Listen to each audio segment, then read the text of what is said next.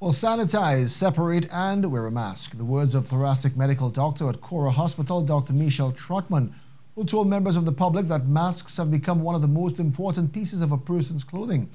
Referring to government's plan to begin phase 2 of the resumption of economic activity, she said it was a reasonable expectation that more people will be out in public. She therefore urged citizens to take seriously all measures of self-protection, to sanitize, keep a distance of at least 6 feet and wear a mask. Wear a mask. You don't have a mask?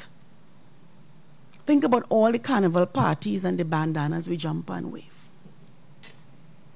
Let's wave Corona away.